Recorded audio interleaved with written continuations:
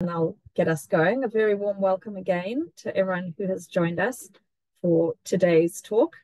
For those of you who don't know me, I'm Shirley Gilbert. I'm Professor of Modern Jewish History at University College London, and I'm also the director of the Sir Martin Gilbert Learning Centre, which was established in memory of the late British historian, who is no relation of mine. Martin Gilbert, as many of you will know, was a very prolific historian, both the official biographer of Churchill and also published many dozens of books on lots of different topics, from the world wars to especially modern Jewish history and the history of Israel. And so our aim at the center is to perpetuate his legacy, particularly by being a bridge between the academy, the university, and a broad public, because Martin was really a very skilled communicator and able to bring rigorous and serious historical research and make it really accessible and exciting to the public. So that is the ethos that underpins our work. And we both do programs like this one. We also run short courses, and the mainstay of our work is working with schools to provide secondary schools with resources based on primary materials, based on historians' work, to teach modern Jewish history. I will also say again that as a charity, we rely on donations so that we can keep all our events, to the extent possible, free at the point of access and reach a really wide audience. So any contributions that you might feel moved to make tonight are always very gratefully received, and it's very easy to do that on our website. Tonight, I am really delighted to be able to introduce Professor Ari Joskowicz, who is joining us from Vanderbilt University, where he is the chair of the Department of Jewish Studies. Professor Joskowicz is really a brilliant scholar whose research focuses on modern Jewish life, and he has always studied Jews as part of a broader history of European minorities. His talk tonight is drawn from his new book, which is called Reign of Ash, which looks at the interconnections and entanglements between Jews and one particular minority, and that is Romanis, so-called gypsies, through the 20th century, and particularly during the Holocaust.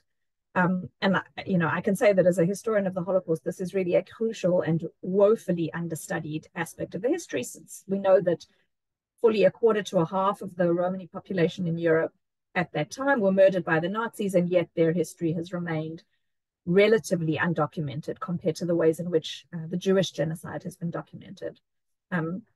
So we are really privileged to be able to hear more about it tonight. And also I will mention that the book won the prestigious Frankel Prize, which is awarded by the Wiener Holocaust Library in London annually for the best book in Holocaust studies. So a big congratulations on that. Ari will be speaking tonight for about 40 minutes. And after that, as usual, we will have time for your questions and comments. Feel free to post those in the general chat, or post them to me privately in the chat, or put up your hand, and Ari will be pleased to answer those questions after the talk. So without any further ado, I will pass over to you, Ari. Thank you so much. Thank you so much for the invitation. Thank you so much for this introduction as well. It's great to speak at a center like this that is really broadly educating people on Jewish history, on the Holocaust. I myself have also been teaching the Holocaust for the past 2 decades. And as I was doing that, at some point I was thinking about what it means to move beyond what I know best, and that is Jewish history and the persecution of the Jews. And I started to wonder about my ability to actually teach about the persecution of other groups. So it's in this context that I came to ask these sort of two bigger questions, which is, how do we really learn about the suffering of other groups, especially about those about whom we know very little? And then what are our responsibilities? It's an ethical question. What are our responsibilities towards these other groups? Well, you know already from the title of this talk and the introduction about the other group I ended up studying. And I see it also in the title of my talk. I am interested in 2 groups, Jews and Roma, tied together by one event. And of these, right, these 3 terms, Jews, Roma, Holocaust, it's the term Roma that usually raises most questions. So let me very briefly just say a few words about the Romani people. So Roma, or also in the UK, Romanis, are a group of about 10 to 12 million people globally. They were historically called gypsies. Um, Self-description of some groups actually still in the UK, for example. But when we speak about the whole group as an umbrella term, the preference is clearly to speak of Roma. Romani people are incredibly diverse, and they're diverse on many levels. So we can think of religion. They very often have the religion of their neighbors: Catholic, Protestant, Orthodox Christians, Muslims.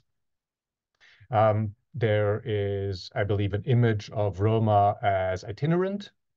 Um, the caravan, the wagon as an image of traveling as families. And there were groups historically who have traveled, but certainly by the time of the Holocaust, the vast majority of Roma would have been settled across Europe.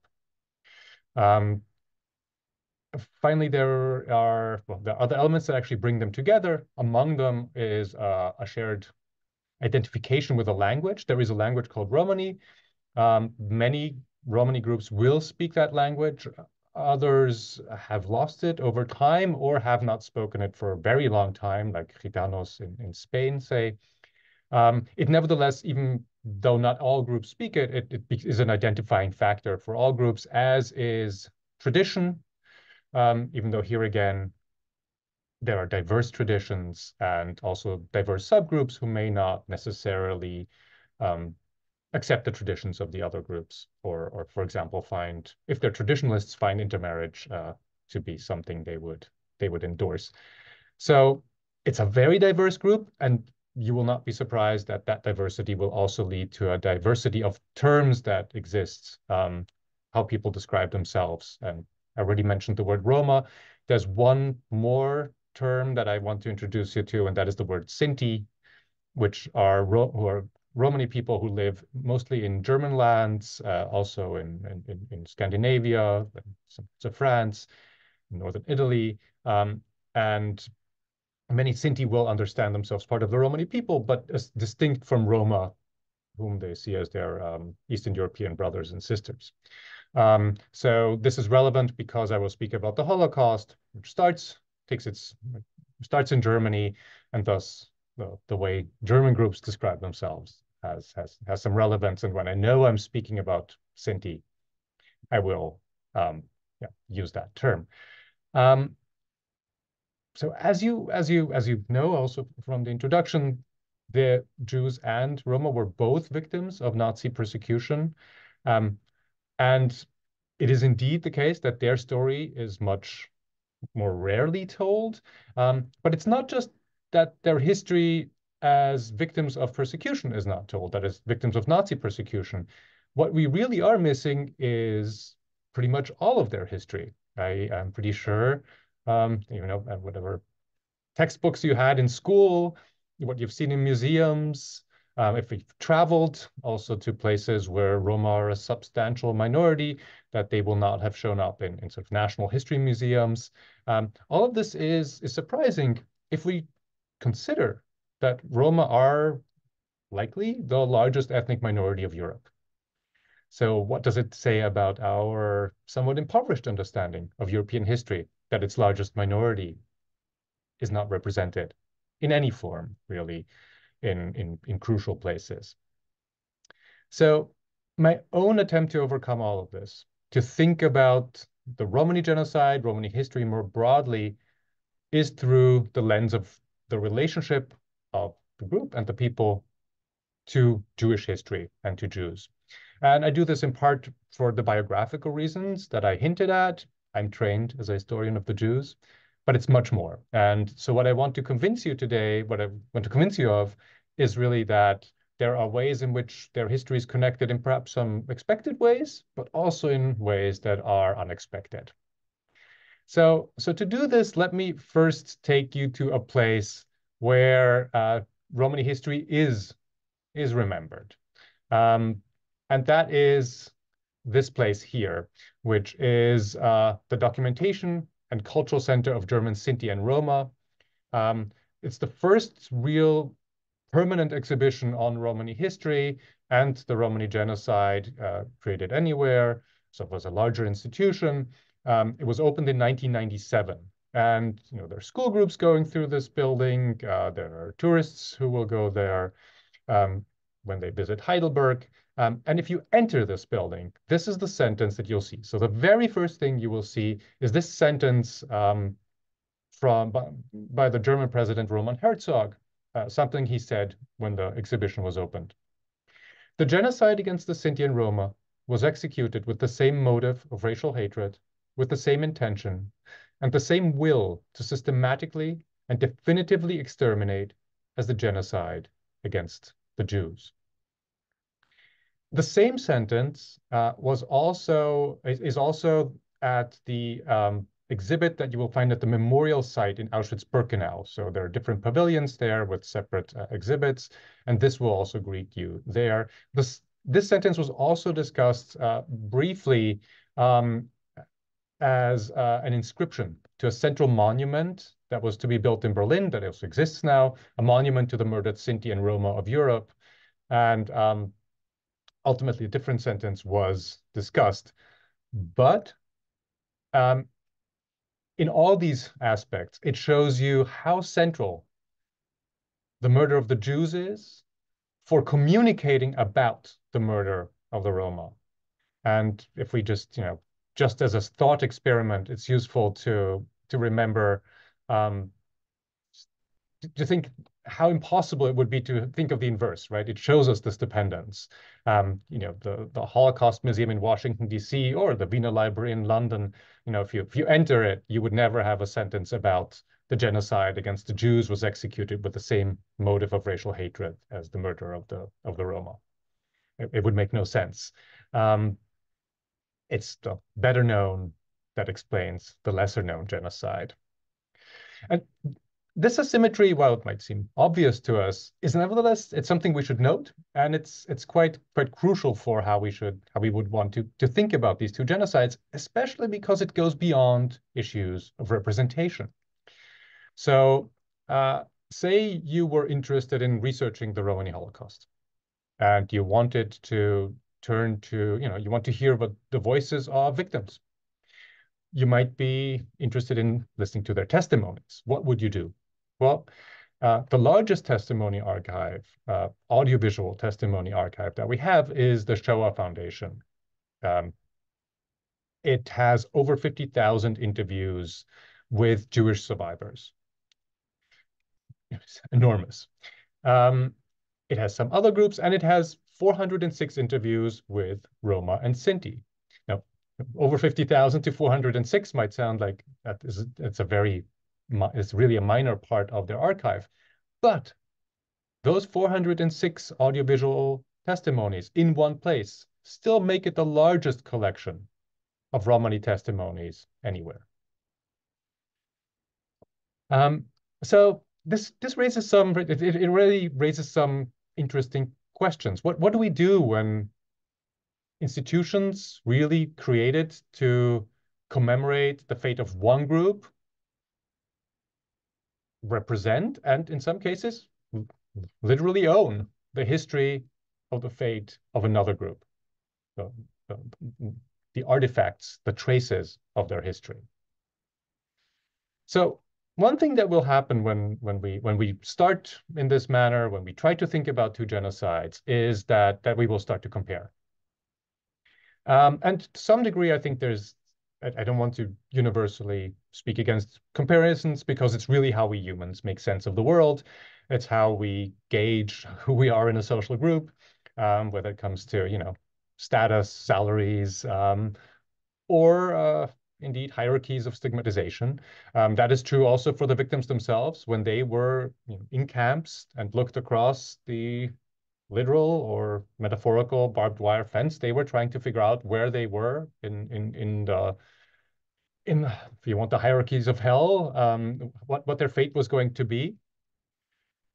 So there's something I think very natural about the way we want to understand the world by comparing, but there are also some issues with it. So what are the issues with it?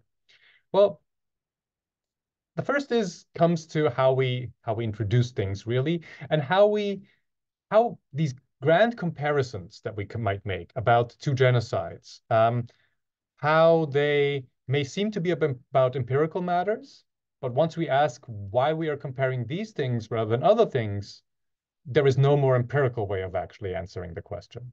So one way that the Romani Holocaust will very often be introduced, and Professor Gilbert actually did not use those terms, but I think what is very often will happen is that people will say, well, 6 million Jews died, and then it will struggle to find good numbers for the Romani genocide, which has less reliable numbers.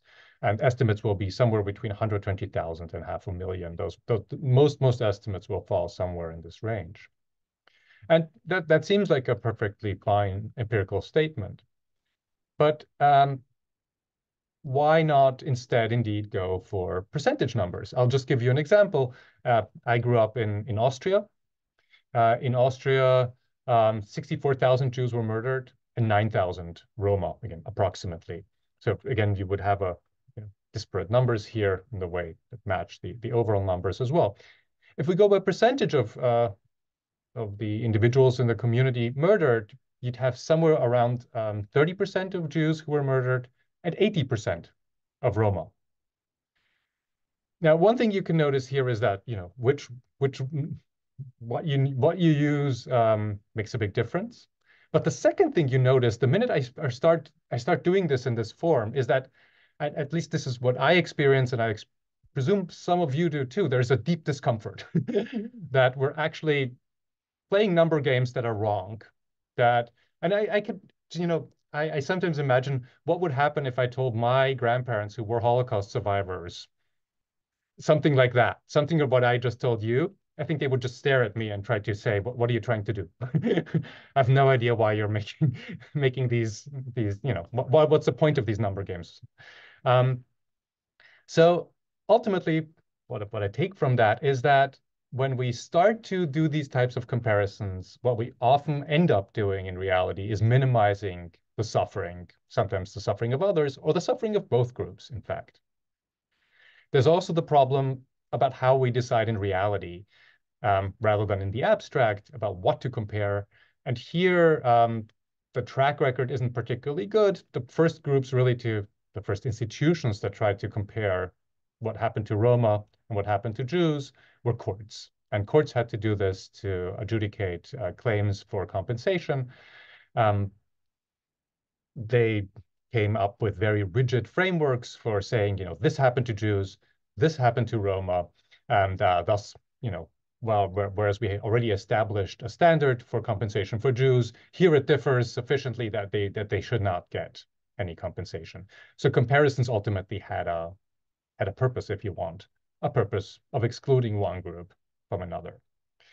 So, well, I think you've heard me now for 12 minutes. Clearly, I have more to say about it. So if we're not comparing, what am I doing the rest of the time? And my answer is, we shouldn't be so much comparing, but understanding relationships. Relationships between actual people at the time and when they are trying to overcome that history. So when I say related, I don't just mean happy interrelations. I also mean misunderstandings, ignoring each other when one is next to each other. So it's not just a happy story, it's a complicated story, but it nevertheless is one of relationships.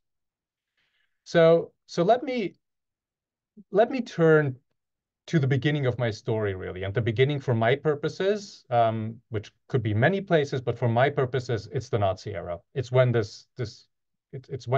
when sentences like the one you just saw earlier, introducing that exhibit, when they could have possibly started to make sense to people.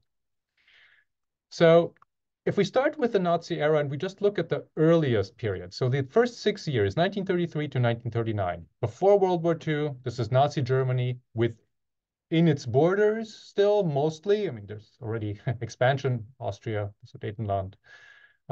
but it's pre-World War II, and there is no genocide yet. There is massive persecution. Jews are being expropriated. They're isolated.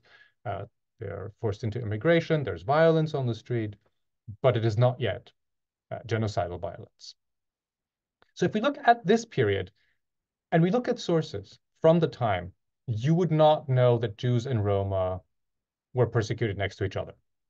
You would not find sources where one group really in ways that identify with the other group, highlight what happens to the other group. So say you read Jewish newspapers, both in Germany, they're censored, but also outside of Germany, where they are not censored in that regard. You would not know, for example, that the first group to really face internment as a whole racialized group of these two would be Roma, starting in 1936. And what we find are camps like this one. This one is in Berlin, Camp Marzahn. These are camps established starting in 1935, but really around 1936. The Berlin Olympics are crucial. They're camps established by municipalities at the outskirts of cities, as, if you want, semi-open areas where Roma are forced to live. So what they would call a gypsy camp. And these camps would eventually play a role also as persecution would become more intense and eventually all the way to deportations. If Jews noticed what was happening here, they probably understood it. It's just like their neighbors did. Their non-Jewish neighbors did, as an extension of long-standing policies. To some degree, with groups that are so profoundly marginalized, these types of policies seemed business as usual, like business as usual. Whereas, for example, boycotting Jewish stores was much more obviously a radical departure of how things had been. That is a state boycott, as you would have on April 1st, 1933. There was also, German Jews indeed had very good reasons and were rightly thought that they would not end up in a so-called gypsy camp on the outskirts of cities. It was not part of their experience and their fears. And as a result also, it would not be part of the histories that Jewish survivors would write, either as memoirs, but also some of the first historians of the Holocaust were themselves survivors. They would not have it in there. Others who are not Jews or not survivors would nevertheless eventually start to use victim testimonies in some form, or rely on what victims said to understand what is relevant. So for all these reasons, these experiences of the past meant that it didn't show up in the historiography either, in the way history was written. So when we tell the chronology of the Holocaust, when you have a simple, if it's a monument, if it's a museum, these camps would not show up in the chronology. And that's a result of the experiences that people had at the time of whether they would perceive this to be part of their story. Now, all of this did change with the beginning of the war and with the radicalization of policies. Eventually, once we get to the period of genocide, say 41 to 45, certainly, we see that Jews and Roma are never completely separated in this process of extermination. Even though the Nazis sometimes tried to separate groups, ultimately they see each other suffer. The place where this happens in the most tangible way and most famously is perhaps Auschwitz-Birkenau, where the so-called gypsy camp is pretty much right next to the famous ramp, the infamous ramp, where after May 1944, also built for Hungarian Jews, where the selections would take place. They would be the last victims who would see these other victims alive. And those would sometimes be memories that focus on the auditory, on the visual, also on other senses, and indeed the auditory has a massive role here. A lot of Jewish testimonies of Roma actually are about the auditory aspect. So this includes Auschwitz-Birkenau, where Roma and Sinti this camp that I mentioned in Auschwitz-Birkenau, where Roma will be interned, which is called the so-called Gypsy Family Camp. The those who remain there, over 4,000 prisoners, will be murdered in a single night on August 2nd, 1944. And many Jews remember this as one of the worst night in Auschwitz-Birkenau. And what they can remember are the screams. It's a deeply auditory memory. Very similar, there was the large ghetto, second largest ghetto in Poland, had for a period of about 1.5 months, had a so-called gypsy camp or gypsy ghetto carved out of it, where 5,000 Roma from Austria were deported. And what many Jewish testimonies remember of people who were in the Lodz ghetto is simply the screams. They could not identify the language even. What they remember are horrible screams they cannot identify.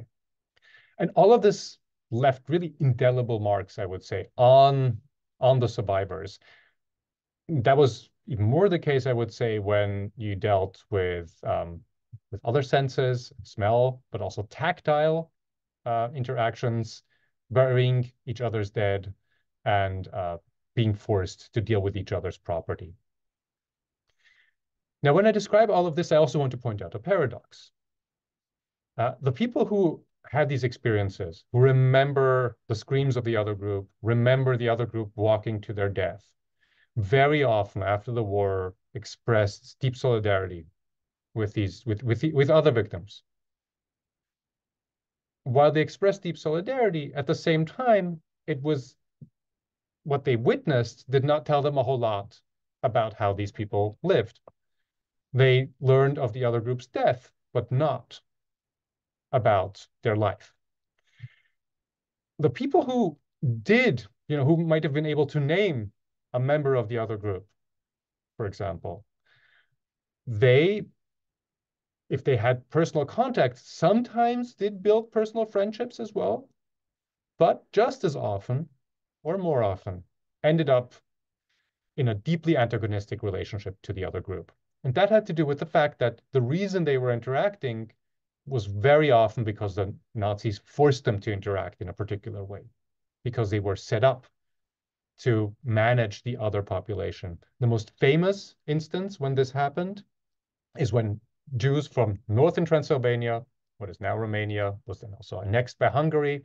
These Jews were deported from there to Auschwitz-Birkenau, and for about 2 weeks, Sinti capos were in charge of them. And the memory that they have would be of violence. And the most famous person to experience this would be Elie Wiesel. So this is just a very short section from Elie Wiesel's famous Night, which I have here in the English translation. And this is the Yiddish original, which also has it. And he recounts how his father asks politely in German, "Excuse me, could you tell me where the toilets are located?" And then he says the gypsy stared at him for a long time from head to toe. And then eventually, as if waking from a deep sleep, he slapped my father with such force that he fell down and then crawled back to his place on all fours. And it's actually a crucial part of Elie Wiesel's narrative, when sort of in the narrative, the way he structures it, he realizes that he's helpless in the face of violence. He cannot defend his father. So memories like this would also be amplified by certain memoirs, by communities of memory. Ultimately, they might also, we hear Jewish memory of this violence dominates, even though I would say that there is an equal number. It's actually more common that Roma would end up being, managed, forced, where Jews would be forced to manage the affairs of Roma, simply because most Roma were deported to places first created to persecute Jews. That's a matter of practicality for the Nazis. So what do we learn from this? From all of these interactions during the war? For me, there are 3 things really. The first has to do with this issue of solidarity that I already mentioned. It's an inverse relationship. Knowledge and solidarity don't go together easily.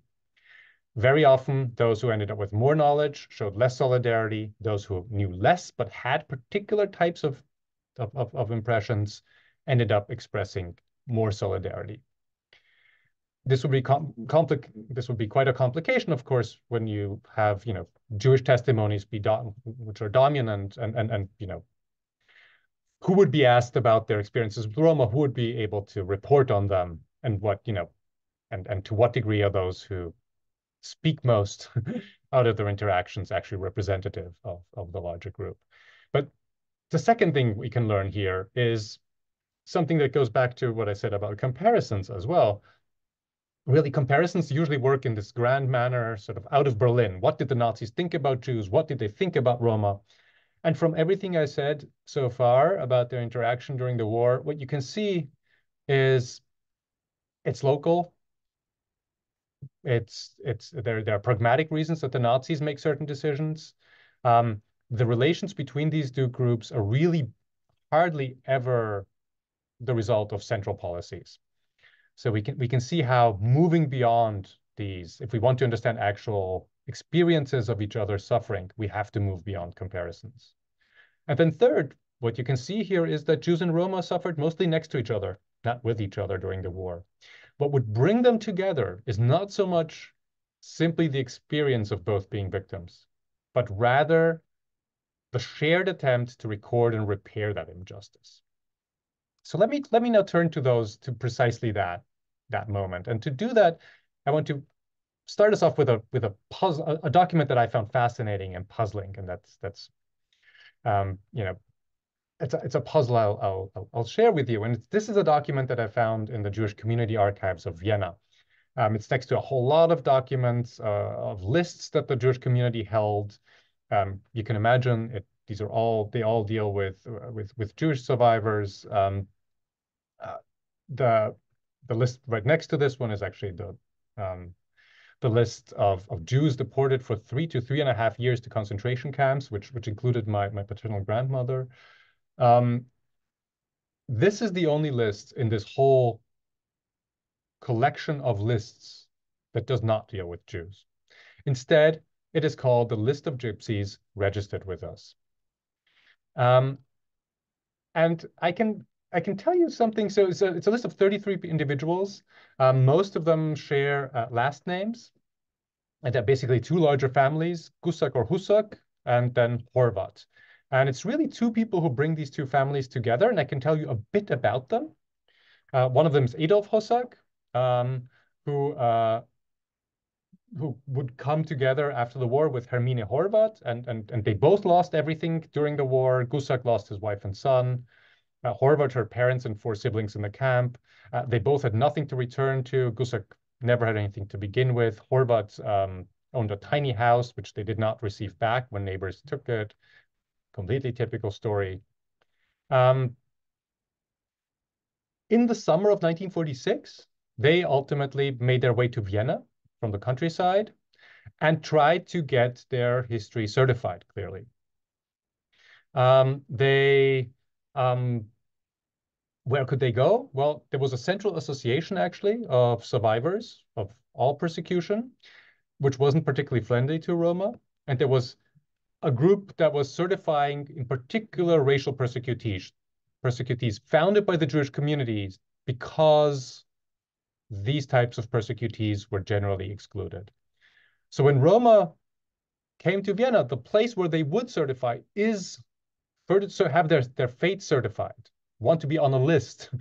That was a list created by an institution, ultimately, that the Jewish community had established to help Jews. And it makes a whole lot of sense in many respects. It makes some sense because of the commonalities they had with other people on these other lists. Jews and Roma had some similar experiences of liberation. They both members of both groups, first of all, when they were liberated or returned home, tried to figure out if any relatives are alive. Then they both, as they were doing this, both members of both groups realized they're not welcome. Neither anti-Romani sentiment nor anti-Semitism went away, right? People were not happy to see them back. But as much as that was a commonality, there were also great differences between them. And one of them was that uh, Jewish organizations uh, had existed for a long time and could help Jews beyond the family networks that they had. And the most important one of these was an American institution, the American Joint Distribution Committee, founded in 1914 to help Jews during World War I, which fed much of European Jews. So Roma did try to access these resources too. I have very nice testimonies from German Sinti who pretended to be Jews with fake ID cards as well. And they say they enjoyed Yiddish theater in DP camps. So that was one element of it. And then the second one was, indeed, that they would go to Jewish institutions to get certified.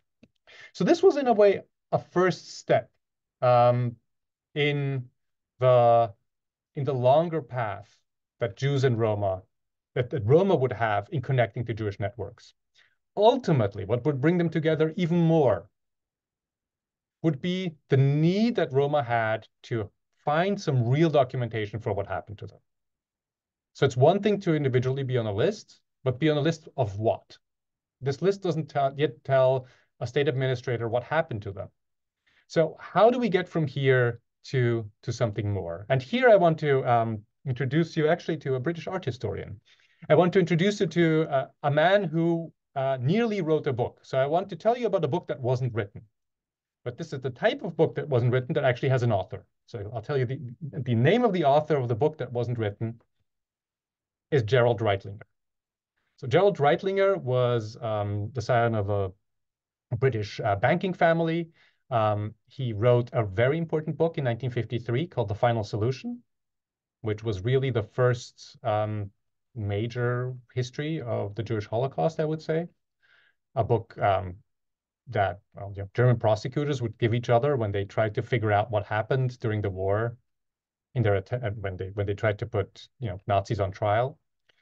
Reitlinger would write several other books related to the topic, one on the SS as well. And he could rely on institutions to do that.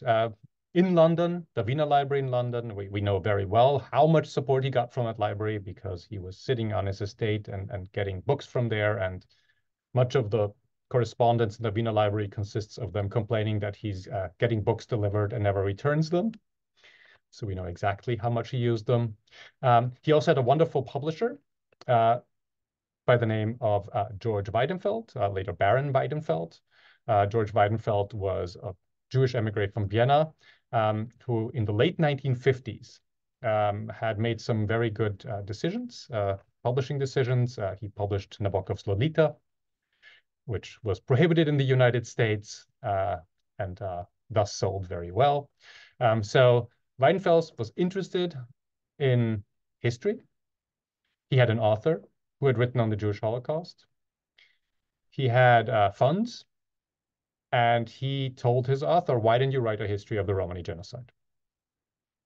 So how do you write a history of the Romani genocide in the late 1950s? Well, Weidenfels had some connections. He had another author in Vienna who was the head of the International Auschwitz Committee, a survivor organization of all those who had been in Auschwitz, really the biggest of these survivor organizations.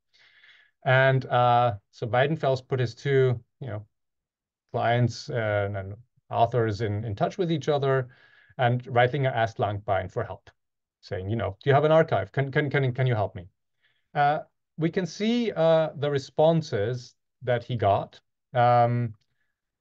because Langbein told Reitlinger, well, we don't, responding to your letter, I have to repeat that currently material about the fate of the gypsies in Auschwitz is not available in a collection. And we know from Langbein's correspondence with Weidenfeld, then, that Reitlinger decided, well, if there is no archive there, then I'm not writing a book. Langbein was pretty upset about this. He wasn't just upset because he realized how lazy historians sometimes are. He was upset because he knew what it would mean.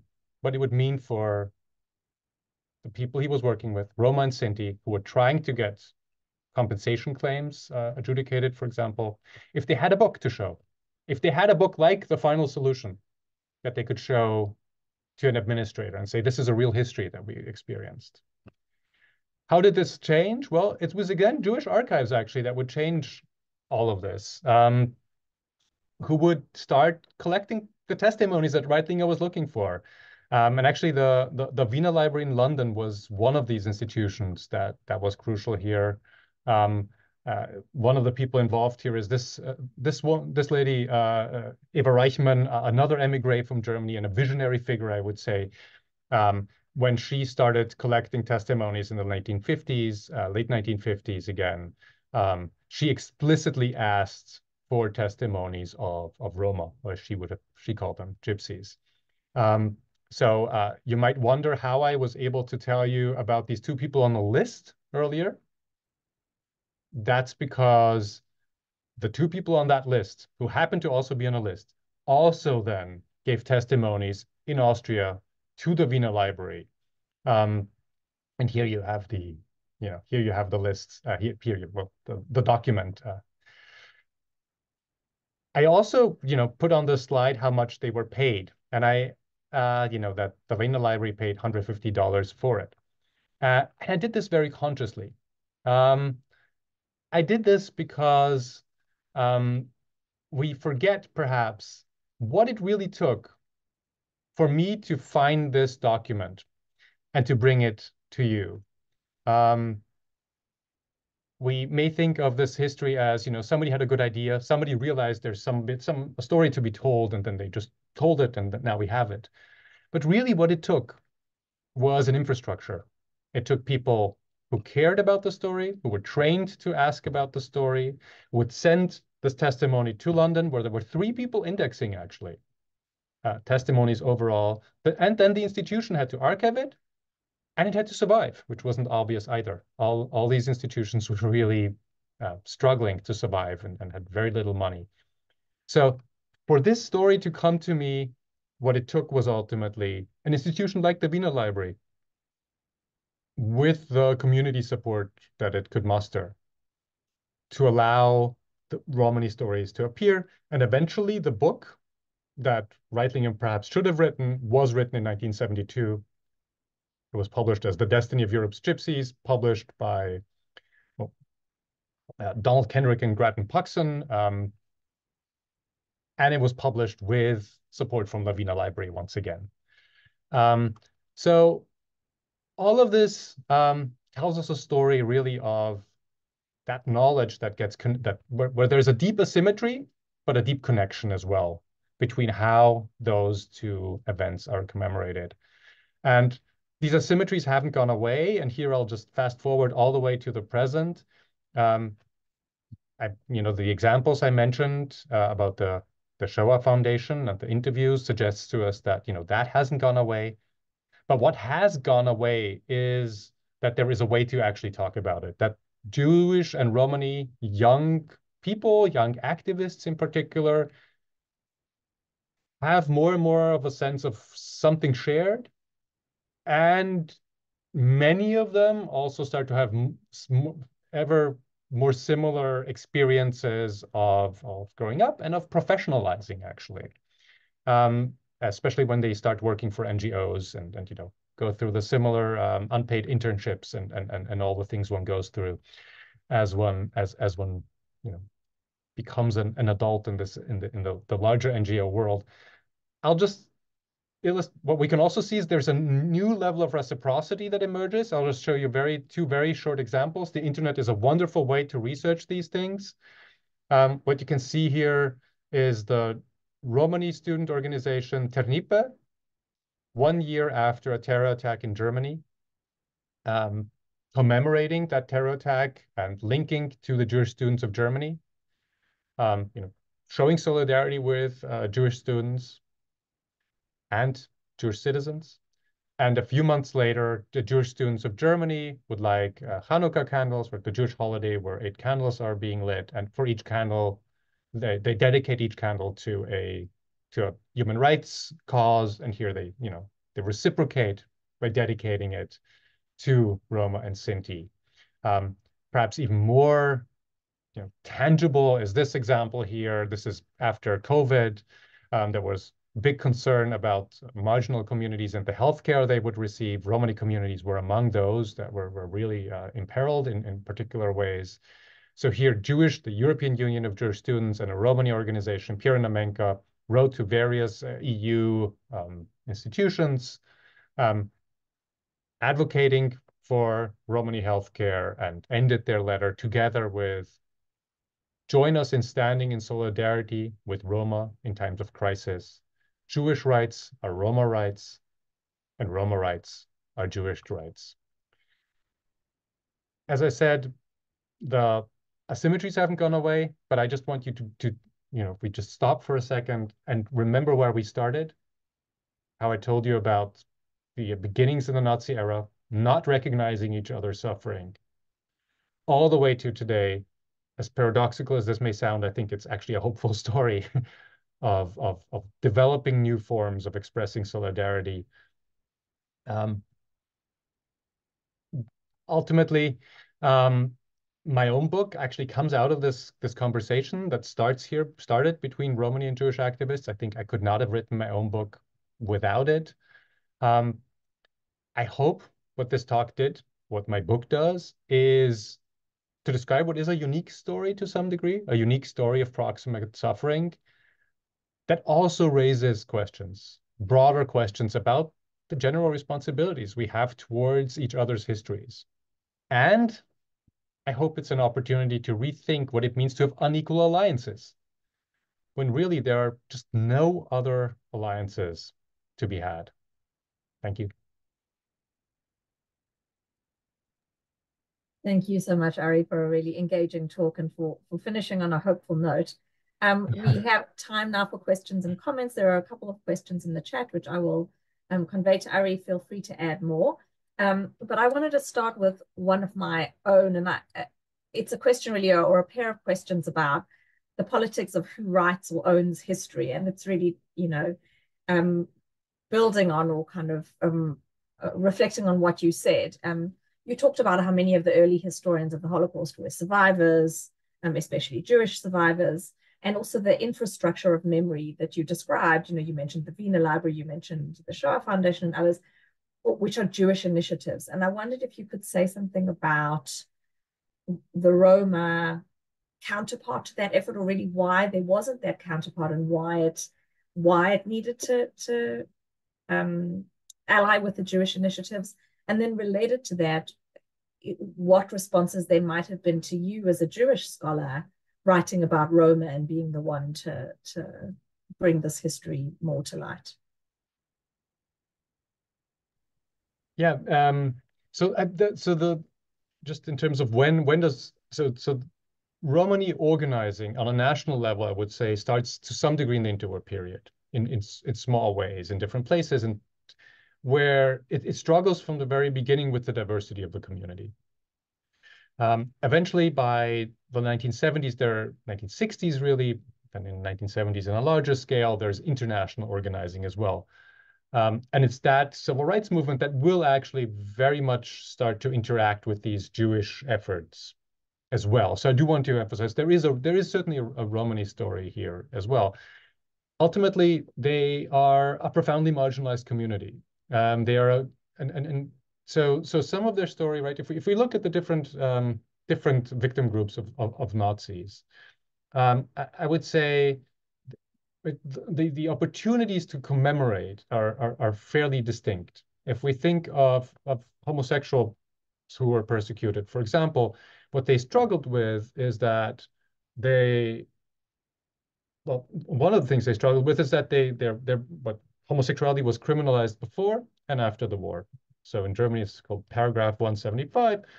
It existed before, existed after. So, if you tell the story of being persecuted because you fall under that paragraph, you're still, you're acknowledging to have committed a crime.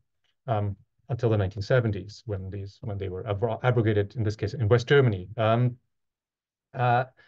there's something of this when it comes to Roma. Being Romani itself technically is not illegal, but the term gypsy is a police term as well. And it is used to marginalize these communities.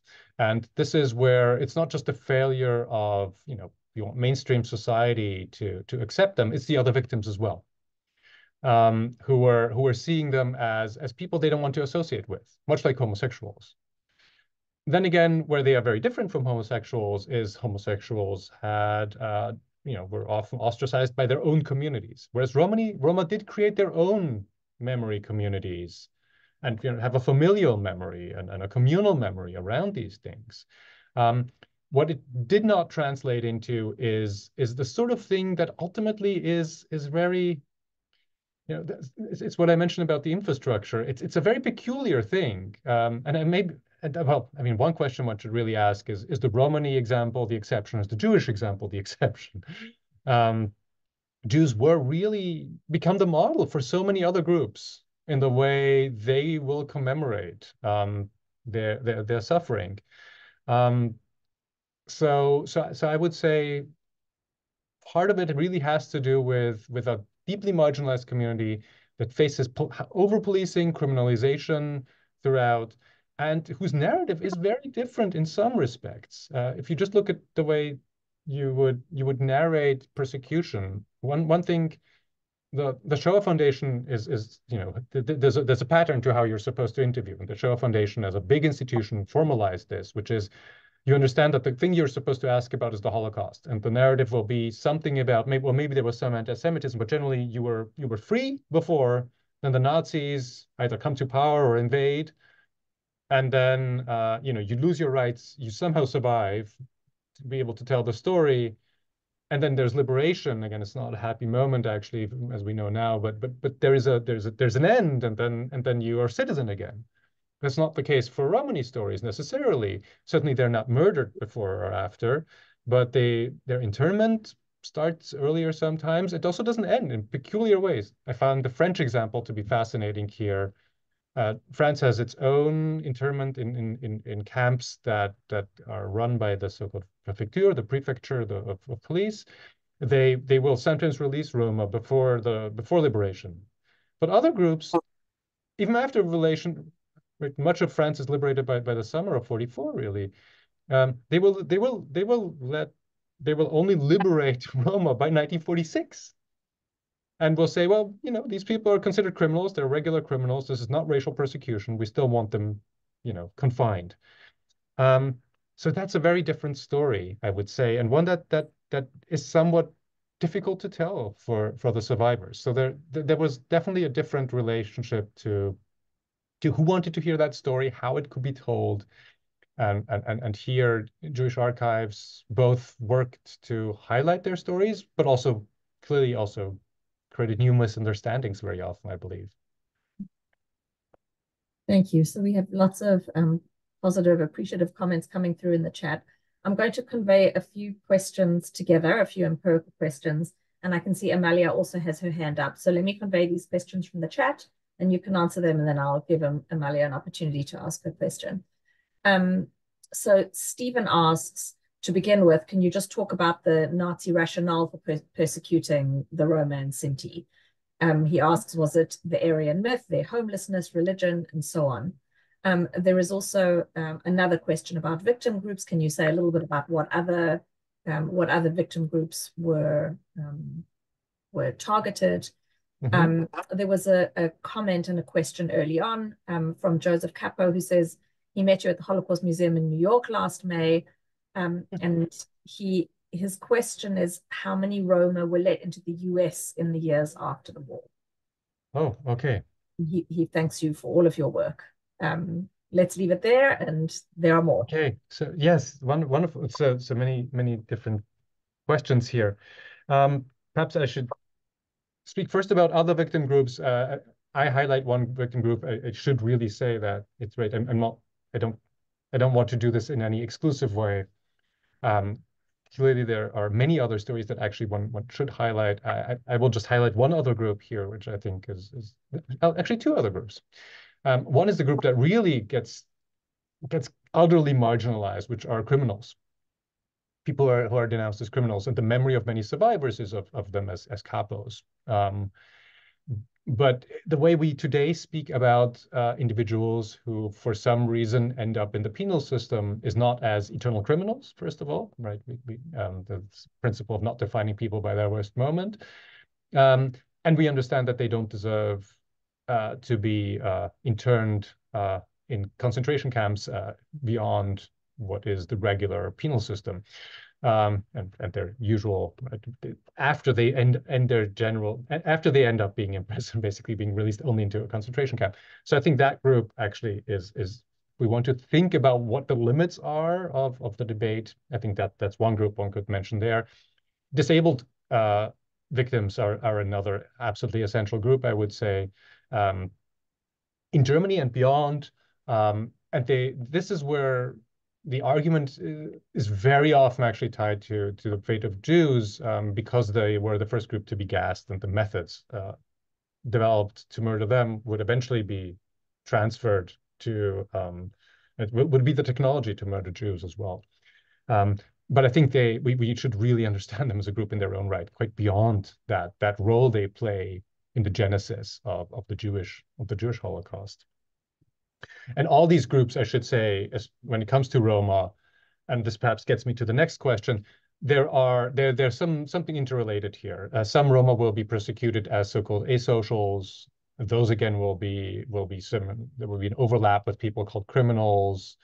So there's a way in which Roma fit into a pattern of what we might call two types of groups. So what we do have is indeed a racialization of populations and of the way Germany conceptualizes itself. Jews are ultimately seen as a racialized political enemy. And this is how they are treated, but it's absolutely central for the agenda as a political enemy and a racialized enemy in that regard. Roma are also racialized. They're a racialized social enemy of the society they imagine. And it creates a slightly different dynamic. I think we need to study both, because both, if we believe in what genocide studies tells us, that we're supposed to learn beyond the event. I don't know if we can prevent other events, but at least think more broadly about how one might prevent them, then really both aspects are very often there. The element of the racialized social enemy and the racialized political enemy. So yes, they would ultimately adapt this racialized enmity also to the larger theories of Aryanhood that they have. It's a bit complicated because Roma are understood as being originally Aryan from northern India in their migrations. So there would be ad hoc theories about the actual Roma are mixed, and the more mixed they are, the more problematic they are. I would say, even though the state apparatus will sometimes elaborate on these theories, it's not what will drive all of this as much. I think it's actually much like anti-Semitism and what we understand now, that Nazis will have all sorts of theories about Jews and non-Aryans and Semites and Aryans, but really they are fairly eclectic in their anti-Semitism. They are absolutely happy if you want to be a religious anti-Semite and don't believe their race theory. As long as you're part of the larger project, they're good with it. The same is true, I would say, for Roma. There's an understanding that they are enemies of the sort of society that they want to create, that they are, basically, if you want, genetically predisposed to be criminals and problematic. And then there are multiple theories that can attach to that. But if somebody just says, I'm just a municipal officer who wants to clean up the city, but I don't believe any of that, they're totally fine with that. That still makes them part of that larger family, if you want, of bureaucrats in the racial state. And then there was what was the last question? Being led into the US after the war, we don't know. There were very little migration. So this is also part of the memory, actually. The question about memory, it's part to what Shirley asked me earlier. Part of the answer about the ability to commemorate has to do with migration. Most Jews who would survive would eventually make it to the Cold War West. Yes, to France, the UK to some degree, and very large numbers to what would become Israel and the United States. And that would give them access to a memory culture and the institutions there that commemorate. Much harder in what would be the Cold War East. And most Roma will not leave the Cold War East. This is where they will still ultimately live. So there's much less of a history of that migration. There will be various migrations with their neighbors, which is generally their migration history, also of Jews, I should say. Usually migrate. Central European Jews migrate with their neighbors to a large degree, as do Russian Jews. So, for example, Yugoslav immigration to Western Europe, to Germany, but also to the United States, will also include Romani communities. Then, so there are Macedonian Romani communities in the Bronx, say, and they come from the time when other Macedonians emigrated, basically. Ultimately, there is a wonderful historian at the University of Michigan who is looking into the history of the Roma in New York, which will be one of the first times really that we have a proper history of Roma in the United States. They are really, this is part of the larger issue that I mentioned. I'm really grateful that we are finally highlighting their fate under the Nazis and their allies. It's a larger European story, but really there's so much to be learned about their larger history, including in the United States, where they are deeply invisible, where they're a large group, but really profoundly invisible. Thank you for all the work that you do and colleagues who are working on this on that front. It is already past 8, but Amalia has very patiently been sitting there with her hand up, so I'm going to let her speak, and apologies to everyone else whose questions we can't answer. I'm going to ask Amalia to unmute if you can. Go ahead and ask your question. Thank you. My mother was Hungarian, and until she actually met a Roma that my uncle brought home from the university, they had been taught to be afraid of them, that they were children snatchers and just not people they were dangerous people. How did that reputation develop? I think so. So one thing I look at also in my book is Yiddish literature, and including children's literature. And so the images of the Zigeuner would be the Yiddish term, and it's sort of ubiquitous as well. But also it's always mixed. It's fascinating. There's a romantic image. They're free, but they're also dangerous. I have a testimony even from a ghetto where there's this projection of instead of the Nazis abducting the children, it's just the gypsies coming to abduct the children in the night. When children are afraid and can't frame things correctly in their mind. Ultimately, and what I conclude here is that Jews will share the same ideas as their neighbors about Roma. So these are myths that are in society. They're not in any way peculiar to Jews. So, right, this would be they and their non-Jewish Hungarian neighbors basically shared a folklore here. The same would be true about anti-Semitism among Roma, I would say. Many Roma will have the same ideas about Jewish power and influence and their nefarious activities as their neighbors. They are, neither the fact that one is persecuted next to each other basically doesn't necessarily. I mean, there's a potential there that I want to highlight too, but it's not automatic. There is nothing that just makes you aware of all the prejudices in the world. and in that sense, it's if anything a call to labor and to the labor of solidarity, if you want, rather than to it just happening. Thank you. What a great note on which to end. Thank you so much again, Ari, on behalf of the Sir Martin Gilbert Learning Centre. And it's clear from the very appreciative comments in the chat that we have all learned a lot from you. I've popped again in the chat a little reminder about how to buy the book for those of you who are interested in finding out more about it. It's highly recommended. Also, a quick reminder about our next event. I'm going to be interviewing Isabel Seddon about her new book, Intrepid Pioneers, which looks at the contributions of Jewish women in Britain. And that's going to be in person in London for those of you who can make it and are interested. And there will be many more online events as well coming soon. So thank you so much again, and hopefully see you all very soon. Take care. Thank you so much.